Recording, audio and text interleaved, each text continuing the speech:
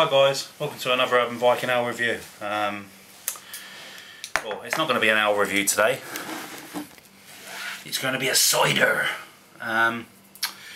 So I had a long old day at work. I just want something nice and crisp. I'm not going to be sessioning any beer tonight, so I just want just one drink and something that's going to quench my thirst. So anyway, I popped into the local shop, and I've always seen this cider in there, but I just never got it because it looks a bit, I don't know, it just doesn't, it looks a bit more like a bottle of wine than a bottle of cider, and I suppose that puts me off a bit because I don't want it to be too bitter and dry. But I'm starting to get into the vintages now, so maybe I will like it. But the reason I brought it was because it was in the bargain section and it was £1. Look at this. That was £1. Aspall Premier Cru cider. Look at that bottle. Look how lovely that bottle looks though. Hey? It doesn't usually cost £1. I think it's about £2.19 or £2.20, but let's give you some info on this. Aspall Premier Cru is 7%, a full apple flavour cider that captures the essence of an orchard. Light on the tongue with a clean, crisp, refreshing apple taste that makes it the Premier Cru of ciders. They spell cider C-Y-D-E-R-S on this. Ideal with food or simply as a refreshing drink on its own. Multi-award winners for quality and taste since 1728. Sugars are added to aid fermentation. These are... they've got a website, sorry, it's www.aspall.co.uk, based in Suffolk.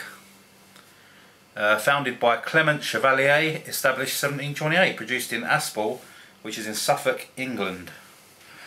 There you go. Now then, for £1, you know, even if it tastes crap, I'm not going to be that bothered. Oh, that's nice. I like that little Chevalier on the cap. Lovely. Really nice little cap. Right, you know, it's lovely and cold. I don't know if you can see the old glistening on the bottle. Probably not, but... Right, let's get it poured.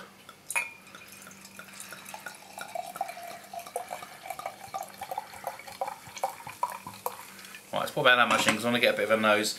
It's only a 500ml bottle. It's a big old thing, but, you know. Right. Lovely, lovely, clear, golden colour. Not too much carbonation. Let's give it a sniff. Wow, that's really astringent. It's like a really strong white wine or something like that. You're getting the apples, very crunchy, dry, crispy.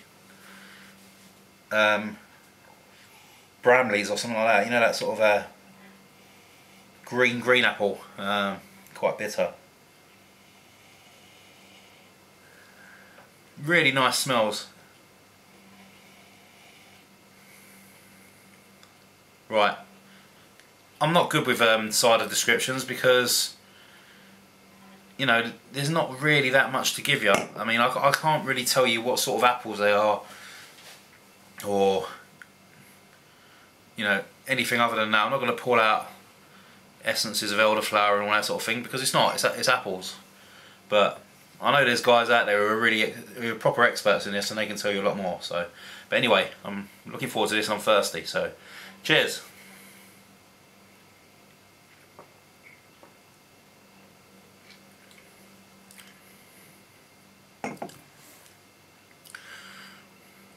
That's nice. That is really nice. It's very crisp and it's like a medium crisp sweetness at the beginning. Very refreshing, and then you get almost like an oaky dryness, which sort of builds up on the finish. And it lingers. It really does linger. It's there now. Really nice. This is really refreshing. I really like this.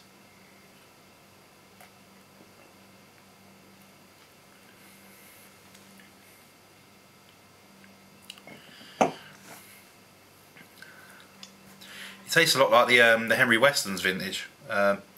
Not too much difference between the two. If anything, I'd say this one was slightly drier, which is a good thing for a cider, I think, because it makes you want to drink more, which is good and a bad thing, I suppose. But you know, it just makes you want to go back. But it really does quench your thirst. Instantly quenches your thirst. Really nice. Let's get a bit more in there.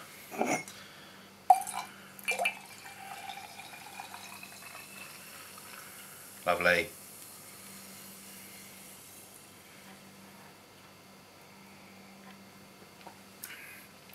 It's really nice, really good. Aspall dry. Usually about £2.20 a bottle. I'd happily pay that because it's a lovely, lovely cider. And it comes in a lovely bottle. So, lovely cider review. Not very in depth, but it's a cracking cider. Lovely. Doesn't beat the Henneys, but it's pretty close. 8 out of 10. Thank you very much. Cheers.